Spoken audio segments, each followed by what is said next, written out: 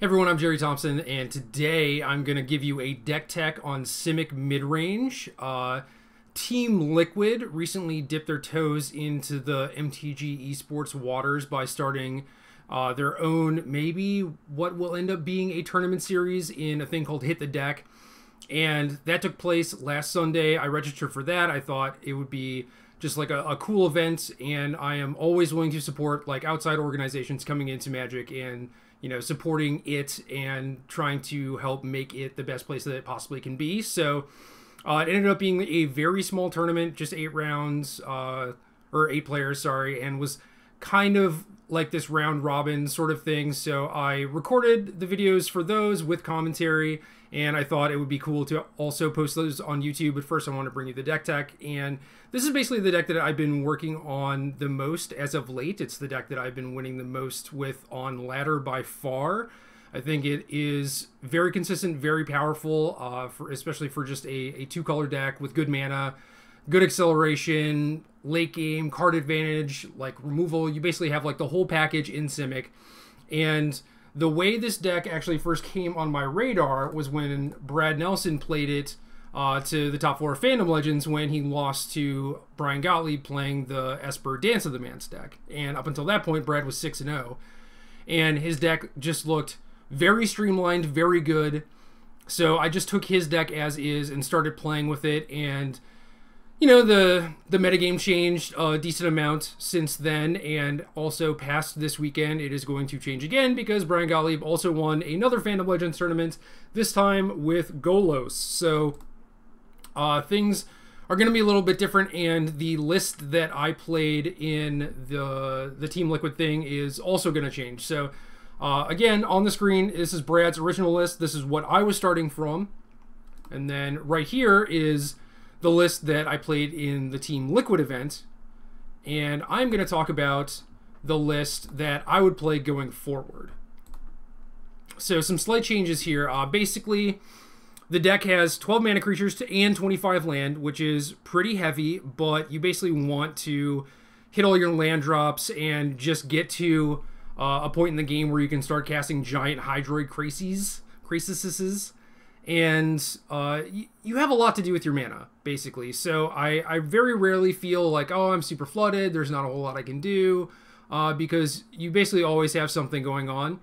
So I like the fact that this deck gets to play a high land count, gets to play a lot of mana sources, and still not really suffer from that very much because you have a lot of heavy hitting cards, and you're the aggressor in a lot of matchups. You're putting your opponents under pressure and everything, so you don't necessarily need to be controlling every single thing that they're doing. You just need a reasonable curve and some mana, and your cards will basically take care of the rest of themselves. So right now, I basically feel like there are 4 big strategies in Standard, and Simic is definitely one of them. Either Simic with a white splash for Teferi and things along those lines, or just normal Simic. And those decks tend to look pretty different because even Brad's list that he played, he had Brazen Borrower, which not a lot of other folks have really been playing, and you see more Questing Beast showing up in a lot of people's lists, and it was not a card that I liked very much because it basically just like hit them for 4 and then died, whereas things like Wicked Wolf, Brazen Borrower, they do things to the battlefield and then they provide a body, whereas the Questing Beast was just like this chip shot. But now with the Golos deck in the mix with Field of the Dead, Questing Beast's evasion is actually super relevant, and you really want a way to pressure your opponent after they sweep your board with the big giant slap 'em ups guy. So Questing Beast back in the deck. I'm glad because it is a powerful card. I would like for it to be good in the metagame, but for that week in between the 2 fandom events, it was just not that great for me, and now I think that it's time to shine again. So Brian Gottlieb just turning the metagame on its head every single week. But next 3 decks are 2 of the decks that Brian played, Esper Dance of the Mance and the Golos Field of the Dead deck. Both of those decks are very good.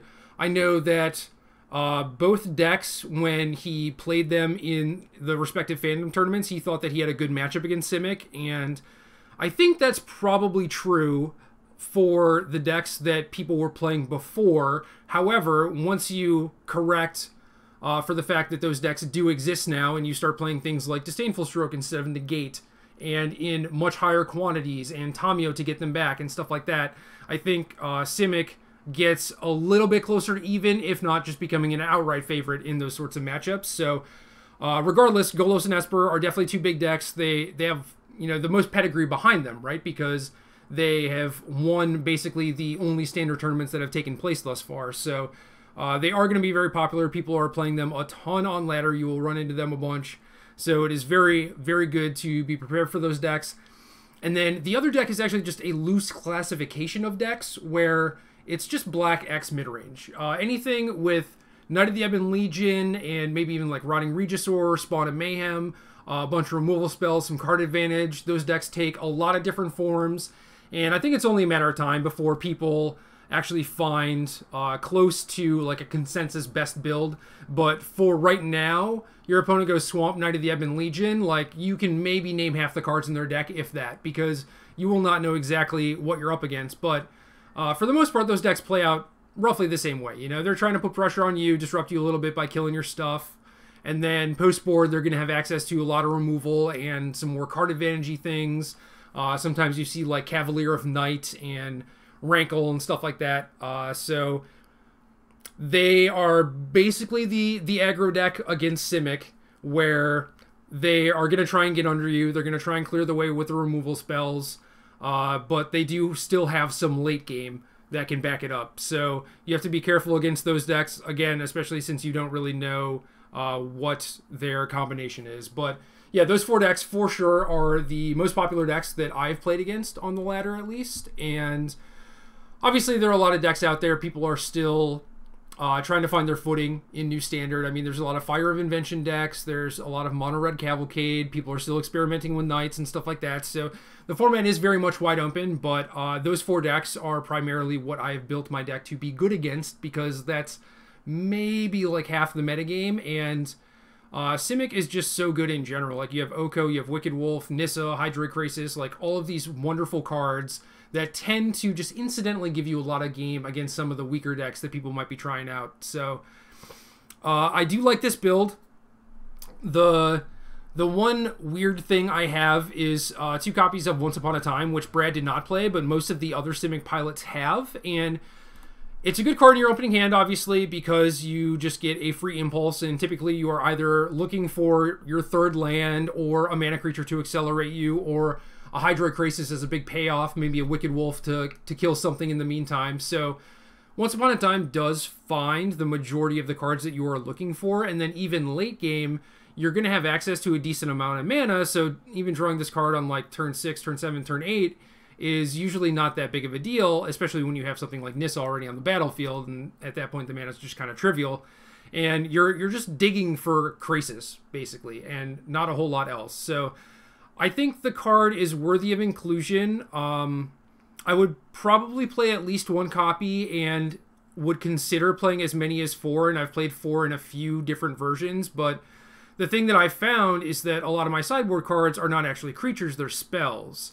So it is a little awkward to play this card in your main deck that is just automatically going to get sideboarded out once you play against another Simic deck where you want a bunch of Aether Gusts, or a Golos deck where you want a bunch of Disdainful Strokes and Tamiyos and stuff. So I'm really not sure what the right number of the card is. It is a very unique card, not something we have had access to before. So I look forward to actually playing with it more and trying to figure it out. But I think that like 1 or 2 copies is very low opportunity cost. It is not really going to bite you all that often, and it's kind of free, just like a very low cost inclusion.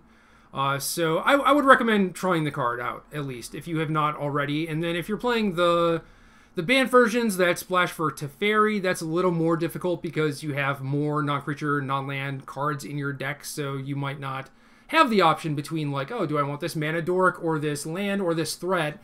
It might just be like, well, you get a land and I'm going to show you a bunch of planeswalkers, and that's all it is. You just get to get a land and not really get any selection out of it. So Obviously, the more creatures and lands that you have to hit in your deck, the more options you're going to have anytime you actually resolve the card. And with things like Brazen Borrower, Wicked Wolf, Questing Beast, Hydroid Krasis, they provide you like a very wide variety of options. And you see people praising Once Upon a Time with things like Murderous Rider, right? Because you get to use this thing that's like an impulse for creatures or lands for something that is actually just a hero's downfall. And it feels a lot of the same way with Borrower, Wicked Wolf, and Hydroid Krasis. So definitely give the card a try if you have not yet.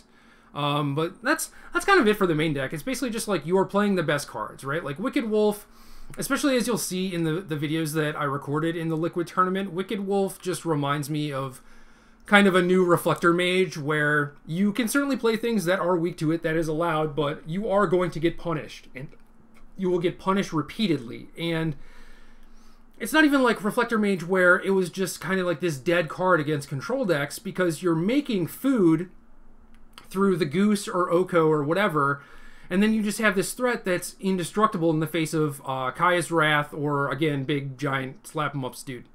So the Wolf is also just still very threatening against control decks, which is kind of wild, and it's part of the reason why it makes it so good, and why I have basically come around from like, oh, I definitely want to start like 2 of these for the creature decks and maybe sideboard the other 2 to I'm just playing all 4 main because it's basically good against everyone.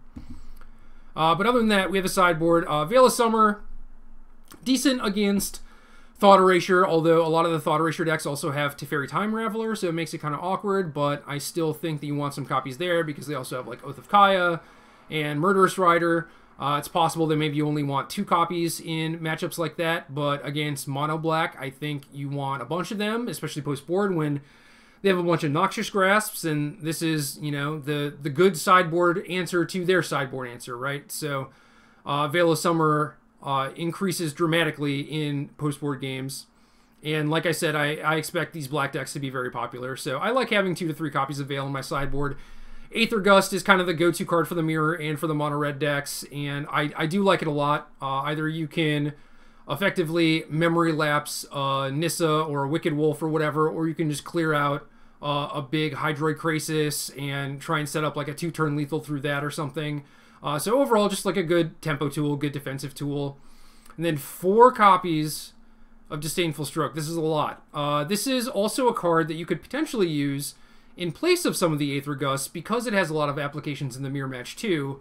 You can't necessarily counter everything with it, or remove every single threat from the battlefield like you would Aether Gust. It's certainly more flexible, in true mirrors at least. But Disdainful Stroke also counters a lot of the big stuff, so I could see a world where if you need more sideboard slots, you could trim a Veil, trim an Aether Gust, and instead of bringing in 3 to 4 Gusts in the mirror match, you could just bring in like 2 Gusts and 2 Strokes. Then I have a couple Tamios in the sideboard. This is decent against Esper. But the main reason I like it actually is because it's another threat that does not die to a sweeper, and it helps you against Doom Foretold. And basically all you're trying to do against Esper, and to some degree Simic, or not Simic, Golos, is set up a good board position and then protect it with Disdainful Stroke from one of their sweepers. And sometimes you can do that with like, oh, I'll stack the food to my wolf, protect the wolf, and then I'll untap and either play a Nissa or maybe like Oko one of my foods and attack you for 7.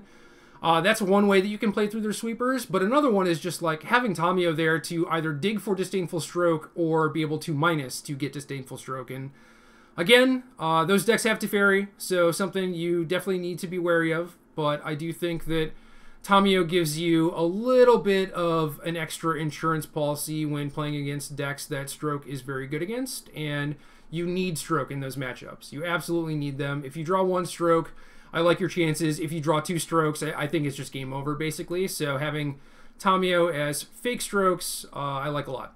And then at the top end, we have Agent of Treachery. This is a card that is obviously very strong, and again, one of those like spell creatures basically that you can find with Once Upon a Time, so that's cool. If there are matchups where you're not actually boarding in a bunch of spells, but you are boarding in agents, you can actually keep in the Once Upon a Times and be able to find this thing, which is nice. I have 3 copies. I think it's one of the best cards in the mirror match. Again, kind of doing the same thing that the Aether Gust does, where you're just clearing out like a big Hydroid Krasis and trying to clear the way, but this one actually just like takes their Krasis or takes their Nissa. So Agent of Treachery is very nice, and for a little bit, again, that week in between fandoms, I had Mass Manipulation because I thought it was basically the Simic Mirror Breaker. It's hard to cast, but they basically have no way to stop it from resolving, and if X is 2 or more, I think it's just game over, whereas Agents, they can potentially just beat through it if you're already behind, but Agents has more applications in more matchups where you can actually just board this in against Golos and take their Field of the Dead, set them back a mana, and I think that's really huge, really impactful in that matchup. So I like having Agent of Treachery for that deck.